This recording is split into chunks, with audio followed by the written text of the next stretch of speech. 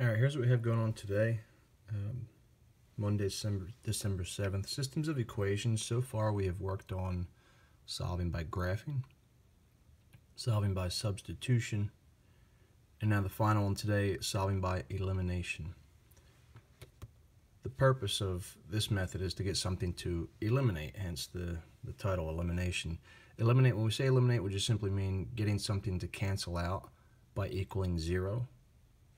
So you need either the x's or the y's to cancel out. Doesn't matter which term, okay? Here's one option. If your terms match, then you're going to go ahead and subtract those equations. So take a look at this example here. This is how they'll look stacked up. You take a look, you got your x terms, you have your y terms, and then your constant terms. The constants don't count. Remember, back up here in this line, you need either the x's or the y's to cancel out. So here we've got matching x's. That means we need to subtract them. So I start that process over here. I just stick a minus sign out front. Now you're going to go through and you're going to say each term, 3x minus 3x.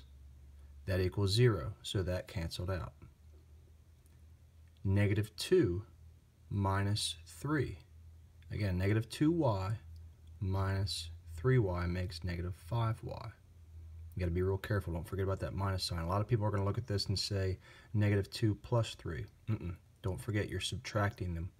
Negative 2y minus 3y, negative 5y. 0 minus negative 15. There's that little double negative situation. So that's like saying 0 plus 15. So 0 plus 15 makes 15. And then you have this new equation right here. It's a one-stepper. Go ahead and divide by the negative 5. You're going to end up getting y equals negative 3.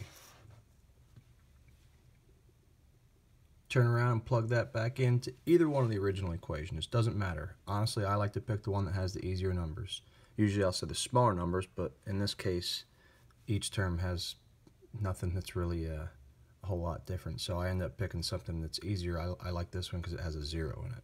You know, it would work out either way, though. For those of you that are wondering, you could plug it into this one, you know, doesn't matter. So I take the negative 3 and I plug it back in. I chose this one with a 0, and I work that out right down here. I replace my y with the negative 3. Negative 2 times negative 3 is 6, positive 6. And then I have a two-step equation right here where I subtract the 6, and I get this new equation, my one-stepper, divide by 3, and x equals negative 2. And so those are your two answers.